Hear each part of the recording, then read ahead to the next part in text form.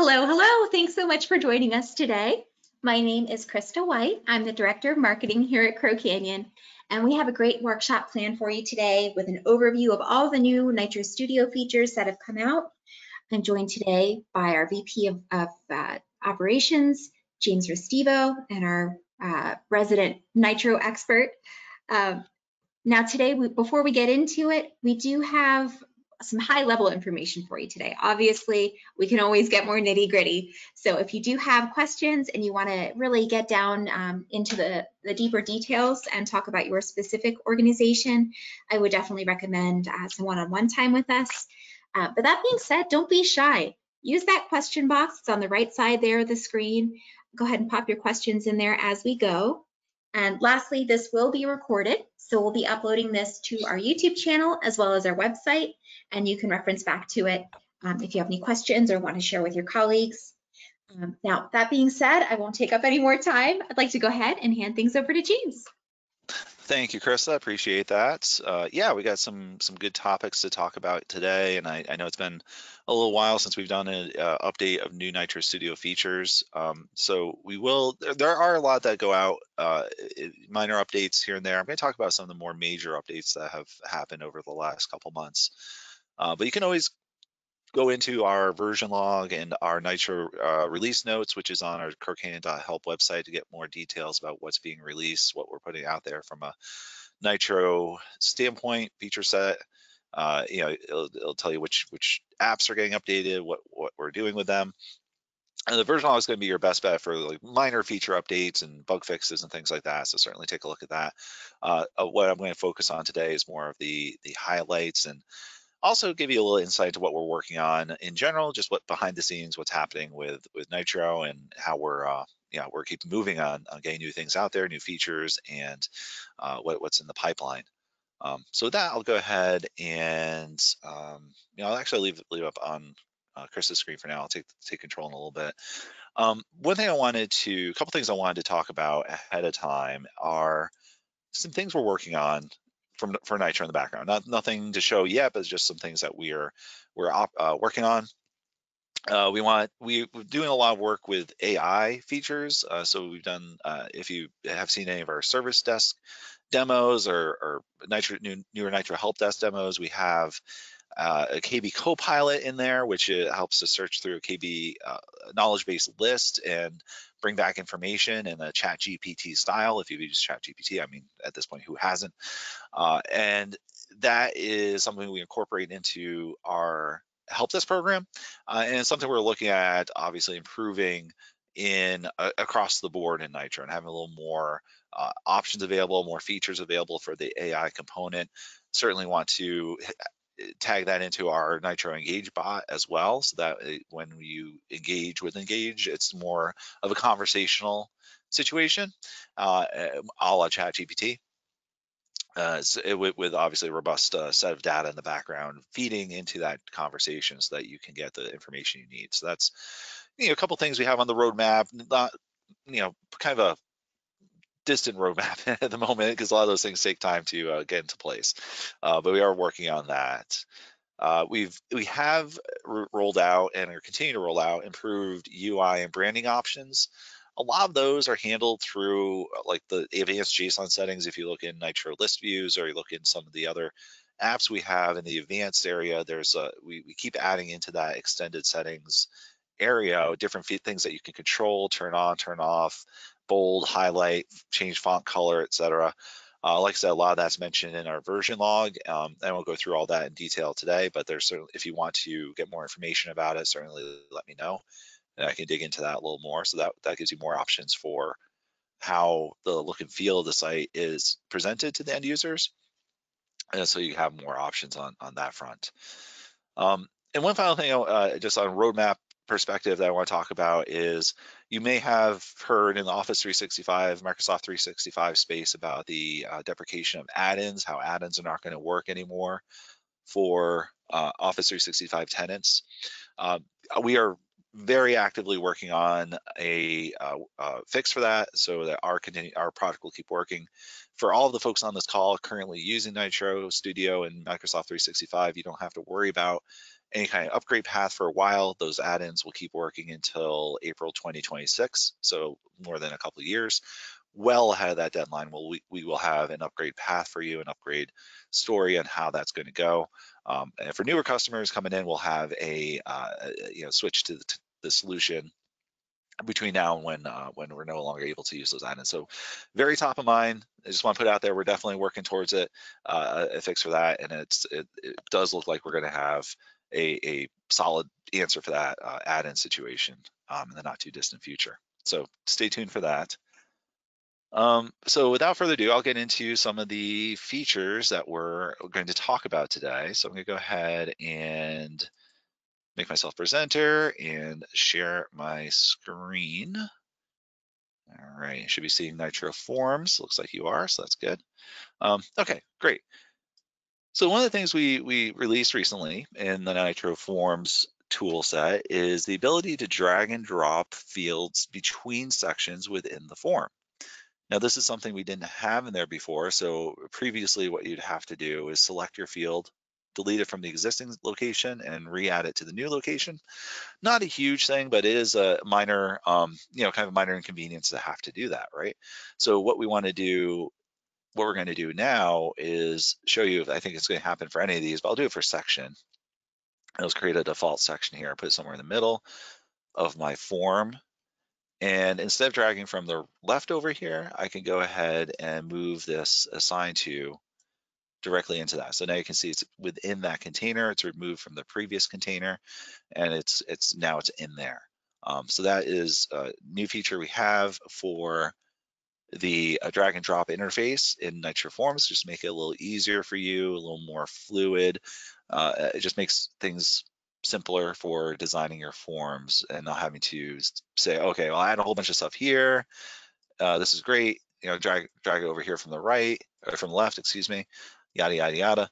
But now it's like, oh, you know what? Actually, that needs to be in a different section. Okay, now I got to go and delete it. And you get the story. I think you guys have all experienced that. If you're building out forms and building out tools with our applications, you're going to get some benefit out of that. When building new forms, you'll be able to just drag and drop things between the sections pretty easily.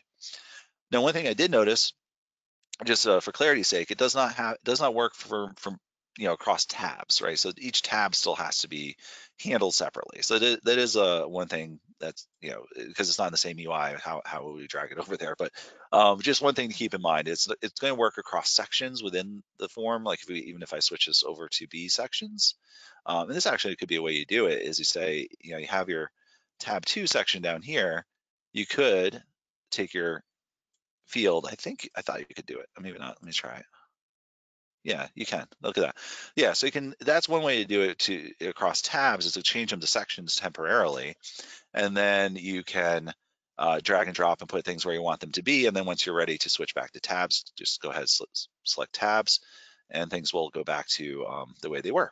So now you got the tab 2 with all those new fields on it. So that's one way to do it. But yeah, it has to be done through sections interface, whether it's a section within the tab or sections within sections, or just sections instead of tabs. That drag and drop feature is going to be available for you to move things across the different elements of the NITRO form. So I thought it was a pretty cool, nice slick update to help you get your forms designed a little quicker or maybe a little slicker. So that's that feature in NITRO Forms. One other thing that we've put in place, and I brought this up, I think, in the last updates call, and it's a minor improvement to the save conflict situation. So you may remember in a previous update, what we released was the ability to mark a form to keep looking for background changes, meaning if one person has the form open and saves their changes, and another person has the form open in edit mode, it'll throw an error that says, hey, just letting you know, someone saved changes to the form that you're working on. It doesn't say that specifically, but it pretty much gives you that message that you can now keep those changes that the person made or discard the changes that the person made. It's up to you how you do it. We had a couple different options. Now we're giving you 3 options, and I'll show you that. But before I get into that, just to show you where that lives, it's in the advanced settings section of the form tool. and it's this background item update section at the bottom of this advanced forms settings section. So I just want to remind people where that is in case you haven't seen it before. You can go to your advanced settings, and go to, if you're in the NITRO form interface, manage forms, advanced settings, and there it is down at the bottom. Turn that on, and you can give it an interval for checking for how long it's going to take between checks to see what's happening. So in practice, what that looks like is I have these two fields open, and yes, I am the same user logged in. I could do it as two different users, but it'll show just the same whether it's the same user or not.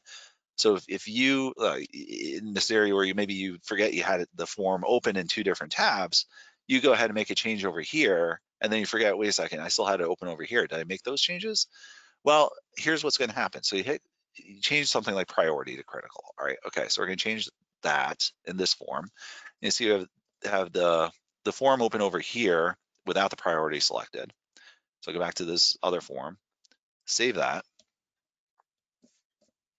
And then what's going to happen over here on this form that I still have open, it's going to give me this message. This item has been modified this many seconds back.